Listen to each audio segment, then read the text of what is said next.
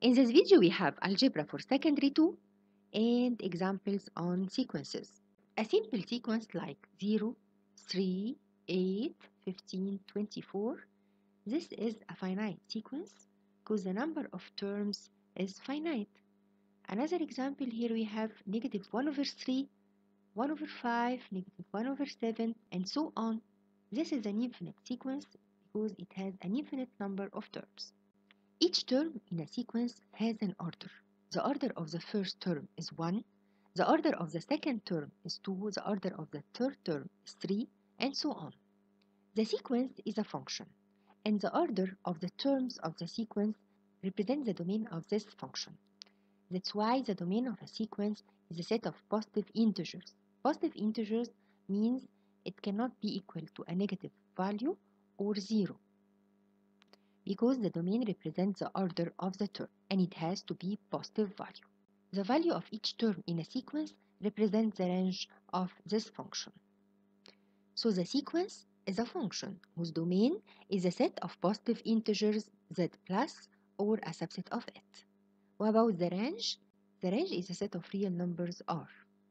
Example, here we have a statement and you need to discover the error. Each function whose domain is z is a sequence. What do you think? Is this true? Z means a set of integers. It includes negative integers, 0, and positive integers. The domain means the order of each term in a sequence, and it has to be a positive integer or a subset of it. So the correction of the statement is every function whose domain is the set of positive integers z plus or a subset of it is a sequence. Example, write down the first 5 terms of each of the sequences whose general term is given by the following rules. Example, Tn equals negative 1 to the power n times n minus 2 square. We want to find the first 5 terms of the sequence given by the following rule. Given Tn in the following formula, start by n equals 1. At n equals 1, so T1 equals negative 1 power 1, negative 1 power 1 or negative times 1 minus 2 squared.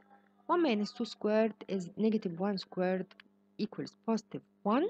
And here we have a negative sign, so T1 equals negative 1. Find T2 at n equals 2, so T2 equals negative 1 squared. The negative sign will be cancelled because of the even power, equals positive 1, and 2 minus 2 is 0, therefore T2 equals 0. To find T3, put n equals 3 in the given rule. Negative 1 to the power 3, the odd power keeps the negative sign, so we have a negative sign times bracket. 3 minus 2 is 1, 1 squared is 1, and we have a negative sign, therefore T3 equals negative 1. To find T4, put n equals 4. Negative 1 to the power 4, even power, cancel the negative sign, so 4 minus 2 is 2 squared equals 4. To find T5, put n equals 5, so negative 1 power 5, the odd power keeps the negative sign, so we have a negative sign, 5 minus 2 is 3 squared, so T5 equals negative 9. Finally, the first 5 terms of the sequence are negative 1, 0, negative 1, 4, and negative 9. Example, write down the first 5 terms of the sequence whose general term is given by the following rule. Tn equals negative 1 power n over n square. Required to find the first 5 terms of the sequence, start by n equals 1. At n equals 1, T1 equals negative 1 power 1 is negative 1 over 1 square equals negative 1. At n equals 2, T2 equals negative 1 square over 2 square equals 1 over 4. At n equals 3, negative 1 power 3 over 3 squared is negative 1 over 9. At n equals 4, T4 equals negative 1 power 4 over 4 squared equals 1 over 16. Finally, at n equals 5, negative 1 power 5 over 5 squared equals negative 1 over 25. Finally, the 5 terms of the sequence are negative 1, 1 over 4, negative 1 over 9, 1 over 16, and negative 1 over 25. In this example, look at the sign of each term of the sequence. The first term is negative, then positive, then negative, then positive, then negative. If the sign of each term of a sequence is different than the sign of the next term, then the sequence is called alternating sequence. Example, show if the sequence is increasing, decreasing, or otherwise. Tn equals 1 over 3n minus 1. To understand increasing and decreasing sequences, let's see an example. Look at this sequence. 15 is greater than 11. 11 is greater than 7. 7 is greater than 3. Each term is greater than the previous term. The sequence is increasing. In the sequence, 1 is less than the previous term, 2, and 2 is less than the previous term, 4, and so on. We say that the sequence is decreasing. So in a sequence, if each term is greater than the previous term, we say that the sequence is increasing sequence. And if each term is less than the previous term, we say that the sequence is decreasing. So if Tn plus 1 is greater than the previous term Tn, so the sequence is increasing, and if Tn plus 1 is less than the previous term Tn, we say that the sequence is decreasing. What we're going to do here is to check the difference between a term and the previous one. If the difference between a term and the previous term is positive, this means that each term is greater than the previous term and the sequence is increasing sequence. If the difference between a term and the previous one is negative, this means that each term is less than the previous one and the sequence is decreasing sequence. To find Tn plus 1, put n equals n plus 1 in the general term Tn. So Tn plus 1 equals 1 over 3 times bracket n plus 1 minus 1. This is Tn plus 1 minus Tn. Simplify the denominator. 3 times n plus 3 minus 1 is 3n plus 2. Here we need to subtract two fractions. To subtract two fractions, find a common denominator by cross multiplying the two denominators. The denominator of the first fraction goes up to the second fraction, and the denominator of the second fraction goes up to the first fraction. And the common denominator is the product of the two denominators. Multiply 3n plus 1 times 1, and here multiply 3n minus 1 times this one. So 3n minus 1 minus, we have a negative sign here, so change the sign of the two terms. So minus 3n minus 2. And to find the common denominator, multiply the two denominators. So 3n plus 2 times 3n minus 1, multiply to get 9n squared plus 3n minus 2. Simplify the numerator. 3n minus 3n is 0, and negative 1 minus 2 is negative 3.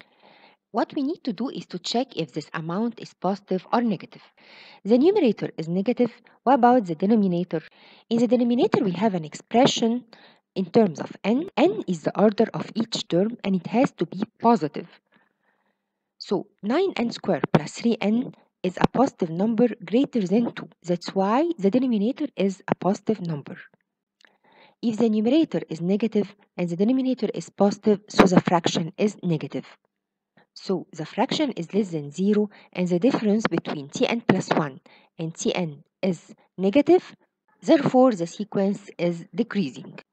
Another example, Tn equals negative 1 power n over 2n plus 4. Here we want to check whether the sequence is increasing, decreasing, or otherwise. What we're going to do is to check the difference between a term and the previous term. Tn plus 1 minus Tn. If the difference is positive, so it's increasing, and if the difference is negative, so it's decreasing. To find Tn plus 1, put n equals n plus 1 in the general term Tn. Negative 1 power n is negative 1 power n plus 1 over 2n plus 1 and plus 4 minus Tn. Tn is negative 1 power n over 2n. The 4 will be cancelled in the two terms. How to simplify this? Here, negative 1 has two different powers in the two terms. Here we have negative times negative 1 power n. The negative means negative 1 times negative 1 power n. Negative 1 power n times negative 1 means negative 1 power n plus 1. And the negative sign here changed into plus. Take negative 1 power n plus 1 as a common factor.